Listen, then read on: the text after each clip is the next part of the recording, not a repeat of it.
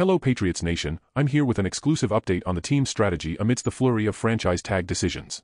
In a surprising move, the Patriots have opted for the transition tag to secure the talents of defensive standout Kyle Dugger, as reported by ESPN.com's Jeremy Fowler. Dugger, a potential franchise tag candidate, now joins the rare list of players transition tagged over the past decade, making him just the fifth in this exclusive club. The decision comes at a cost of $13.8 million for the Patriots, a strategic move considering a franchise tag would have set them back $17.1 million. Negotiations for a multi-year contract are still on the table, indicating the team's commitment to keeping Dugger in the fold. While previous extension talks didn't gain much traction, the Patriots have successfully prevented Dugger from exploring other options in the open market.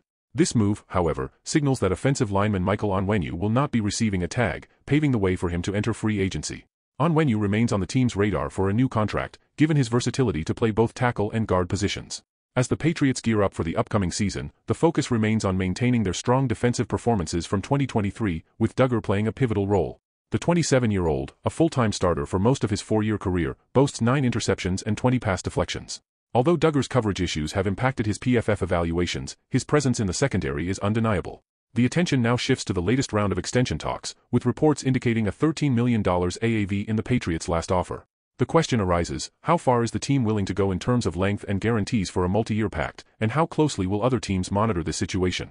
It's worth noting that players under the transition tag can negotiate and sign offer sheets with outside teams.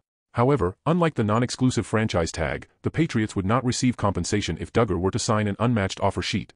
For now, Dugger remains with the Patriots under a reasonable second contract rate, setting the stage for an intriguing offseason storyline. Stay tuned for more updates as we follow the twists and turns of this contract negotiation. Go Pats!